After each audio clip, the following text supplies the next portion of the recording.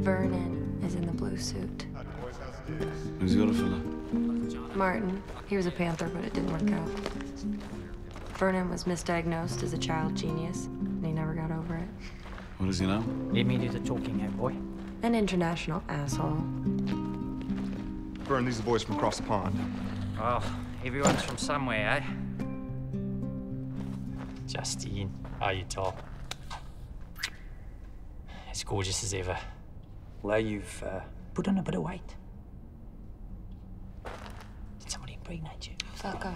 Good. Still a chance. The fuck is that accent? Oh, I think it's like Swiss or something. Austrian. Oh, that's right, Austrian. What do you say we check out the merch? That's why we're here. Eh?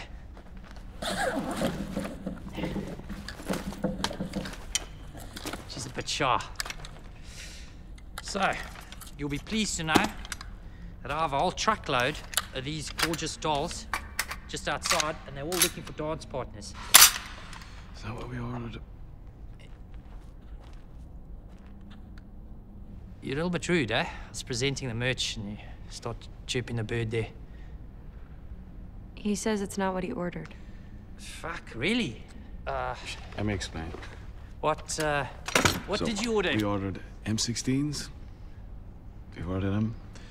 Now this is an AR-70. Different weapon. It's not what I ordered.